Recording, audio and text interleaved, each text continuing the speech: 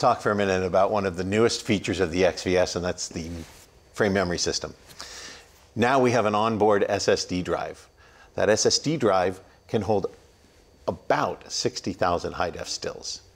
We load from that SSD drive into working memory that becomes accessible to the operator from the control panel at the touch of a button.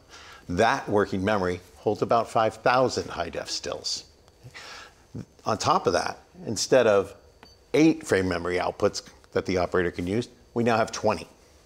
That can be 10 video key pair assignments, that can be 20 backgrounds or outputs alone, and every one of those 20 outputs can have a looping, playing clip simultaneously for any iMag screens you have at concerts or anything else, and they just play and play and play until you tell them to do something else.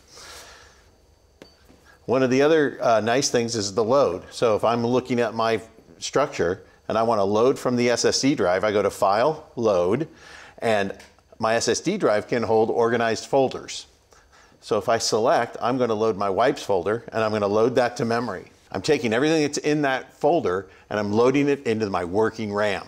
So if I go to Clip Still and Recall, I have my folders there, and below that I also have stills that aren't in a folder that are in my root directory.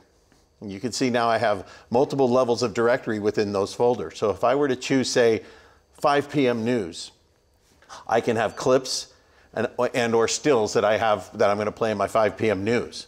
To organize those, I can go down to File and do a copy or move. And I can say I'm going to go to my 5 p.m. news, and I'm going to put in a couple stills, and from those 5 p.m. news stills, there's going to be sports.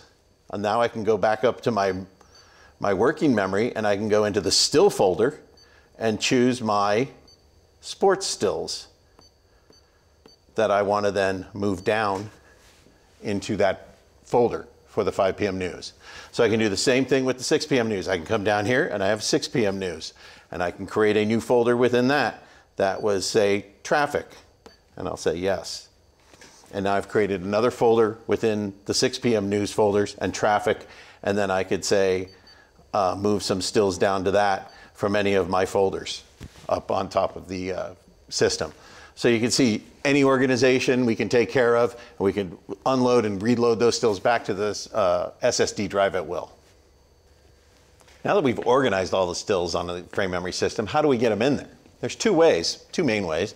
One is this frame memory system has 2 inputs, frame memory source 1, frame memory source 2. Come up to my aux panel, choose frame memory source 1. I can choose any video coming to the switcher as a source. Frame memory source 2, same thing. Why are there 2? I can actually, when I grab, put them in a pair mode and video key mode, and my video will grab on frame memory source 1. The key signal that's associated with that will go to frame memory source 2. I can route and record clips the same way.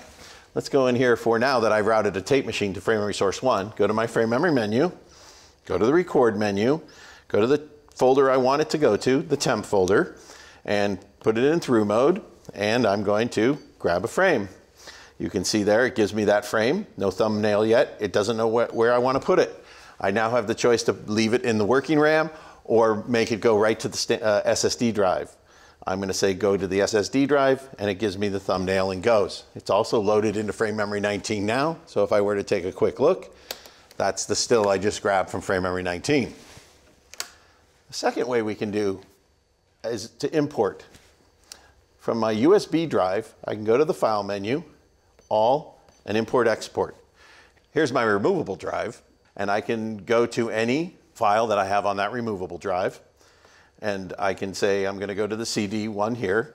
I have 4 formats we can import: TIFF, BIP, Target, and PNG formats. This happens to be a TIFF, so we'll do that. There's my 6 box. If I come over to storage, again, I can choose the storage where I want to go to. If we look at that little triangle, that's telling me there's actually subfolders there. So if I were to hit storage from the root, and I went into my temp file, there's what's in my temp file, and I could hit import and import my 6 box TIFF file, and it's converting the file and loading it into the temp file. Now I can go back to my frame memory menu, go to File, Load, and my temp folder.